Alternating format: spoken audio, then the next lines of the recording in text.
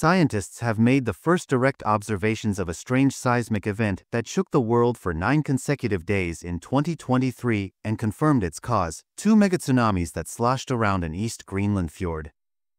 The gigantic waves, one of which measured 650 feet, 200 meters high, or about half the height of the Empire State Building, entered East Greenland's Dixon Fjord and rocked back and forth for 9 days in September 2023, sending seismic waves reverberating through the planet's crust.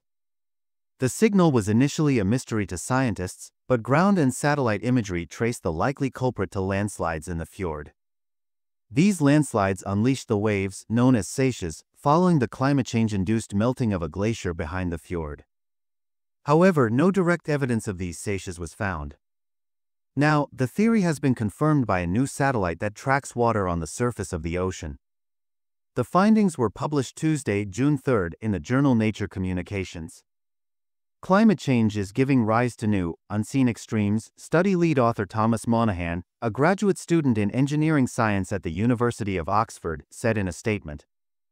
These extremes are changing the fastest in remote areas, such as the Arctic, where our ability to measure them using physical sensors is limited. This study shows how we can leverage the next generation of satellite Earth observation technologies to study these processes.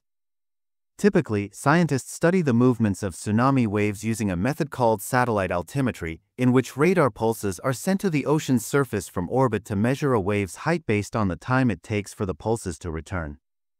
But because satellites have long gaps in coverage and their instruments can only measure what's beneath them, they are unable to measure the differences in water height in confined areas like those within the fjord. To confirm the existence of the seiches, the scientists turned to data captured by the new Surface Water and Ocean Topography (SWOT) satellite, a joint project of NASA and NEAS, France's space agency. Launched in December 2022, the satellite uses an instrument called the Ka-band Radar Interferometer (CARIN) to map 90% of the water across the ocean's surface.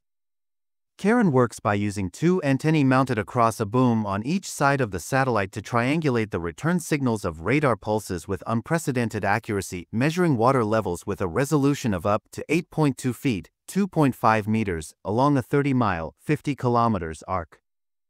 SWOT data taken above the fjord during the 2 mega-tsunamis revealed 2 cross-channel slopes moving in opposite directions between it, confirming their presence.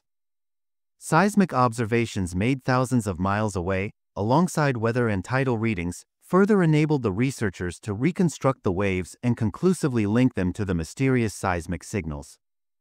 This study is an example of how the next generation of satellite data can resolve phenomena that has remained a mystery in the past, co-author Thomas Adcock, a professor of engineering science at the University of Oxford, said in the statement.